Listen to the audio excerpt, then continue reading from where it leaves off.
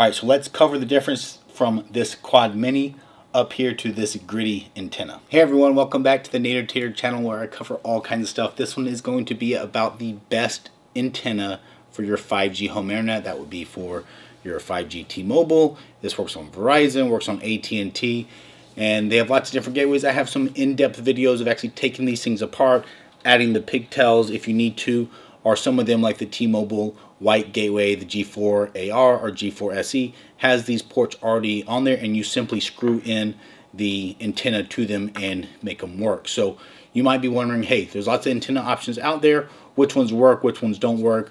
What's the difference? I'm going to go through that high level right here for you today.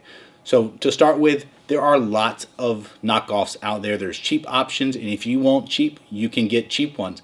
I have tested many of them. I have a in-depth review of using the cheap ones, and I found all kinds of problem with them. The truth is, a lot of these antennas are pretty simple on the inside. There are no electronics, there are no moving parts. It's all about the way that the antenna array is laid out in there, and then what I found is the quality, and then the other part is the customer service and return options that you get with the different manufacturers. If you buy one on AliExpress, Alibaba, even the Amazon cheap knockoff ones, what I found is things like the screws, they strip out, the cable quality is bad. So even if the antenna array is good, if the cable quality is low, you're going to lose a lot of signal in your cable. The other thing is weatherproofing and durability. If you're going to put this outside, it needs to be UV resistant, it needs to be weather tight, otherwise your connectors will corrode. So if you see these guys, these have little booties on them that go over the top of it, and it weather seals your connectors. Now this one here is from Waveform, and I am partial to Waveform for lots of reasons. They're quality products, and then they give you lots of good customer service. They have guides online, so they support the whole community of trying to get better signal. So they have guides that you walk through, they show you how to take these apart, how to connect them up, and then they're active on forums, Facebook pages, that kind of stuff too. So I'm gonna recommend that you buy these. I do have a referral link that gets you 5% off any of their stuff. Not just antennas, but boosters and other things out there. So this one here is their Quad Mini. This one is on the desktop stand or the window ledge stand. They also have, it comes included with the antenna one to do a pole mount for outside. Outside's always going to get your best performance, but obviously there's lots of reasons to mount them indoors as well.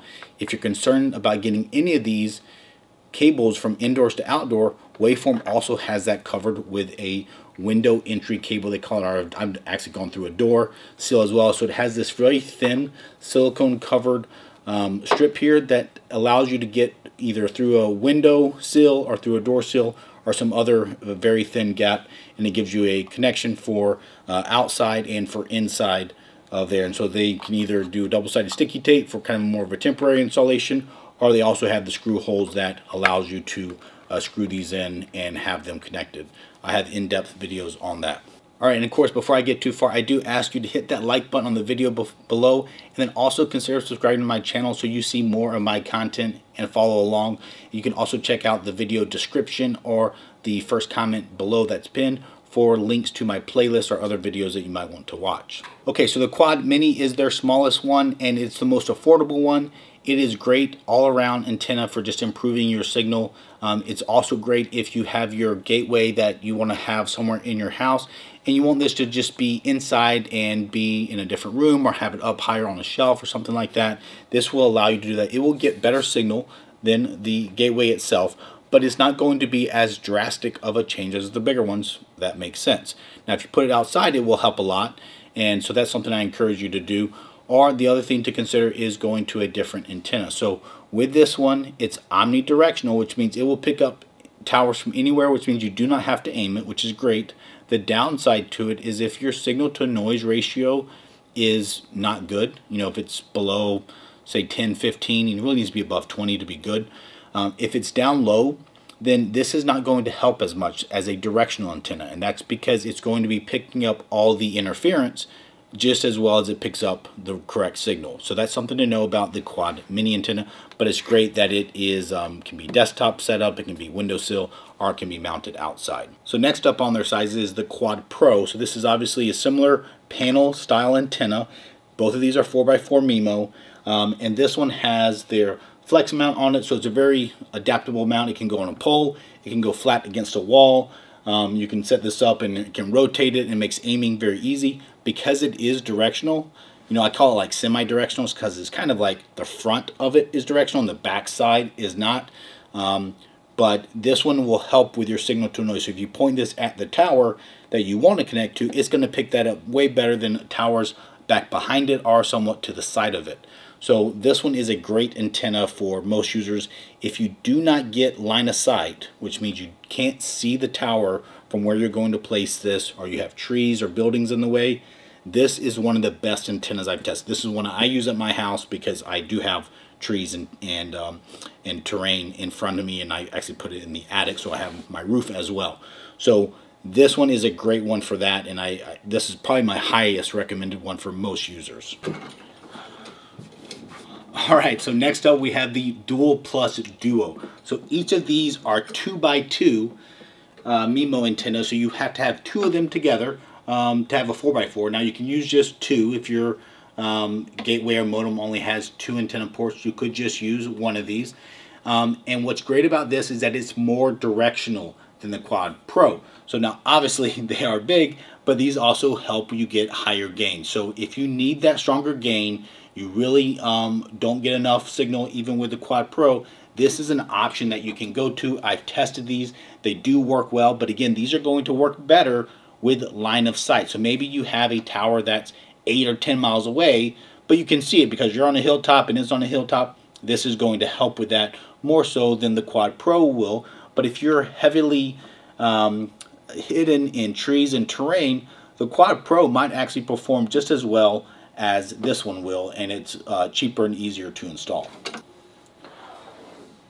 Alright, so for their most powerful one here, this is their gritty antenna. Now this is maybe more of a traditional old school antenna that people have seen.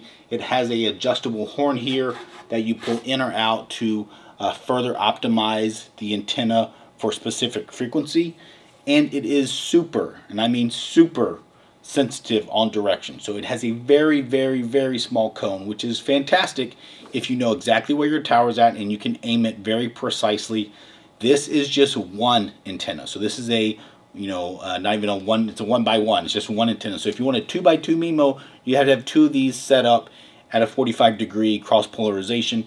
If you want a 4x4, you have to have four of these set up. So that would obviously be a huge setup. But these will have the best performance for line of sight if you spend the time to aim them. So I would say for most home users, don't do this because it's going to be way more work, and the difficulty of getting these aimed is very difficult, and it will only work for you. It will only improve your signal over one of these other ones if you have good, not only line of sight that you think about visual line of sight, but RF line of sight. That's another important thing. I have other videos on what does that mean. But it's not just good enough to be able to see the top of the tower. You actually need to have a larger area around it so that the RF signal doesn't get interference as well. But for most users, I would not recommend to go this one because of the setup difficulty. You're probably going to have more frustration than not. So I would go with the Dual Plus Duo if you're a serious user that wants to really improve your signal.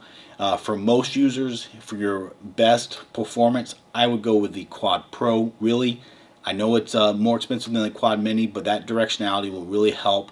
I think you're going to be happier with that. The people that I would say are most beneficial of getting the Quad Mini are ones that maybe are inside of a metal barn or a metal house, or they have the low E windows and they get really poor signal inside, but they get great performance outside. If you put your gateway and bring it outside or open up the window and you get excellent performance, the Quad Mini can save you some money over the Quad Pro by just placing that one outdoors, keeping the cable short and bringing it in. That's a good use case for that one. I've seen people like RVs and stuff that they say their signal gets blocked. Yeah, you don't need the Quad Pro then. You'd be better off with the Quad Mini outside, omnidirectional. You don't have to aim it, and that will help you out a lot. So hopefully this video helps you understand a little bit of the range of antennas that Waveform offers. Again, check out the links down below for the products themselves, or also to get other videos that I release out there. And as always, put a comment below. I do read the comments. If you have a specific question, just put in there. I will try to read those and get back to them. If they're something I can answer, I'll give you a link to maybe another video that does answer it for you. So thanks for tuning in. We'll catch you next time.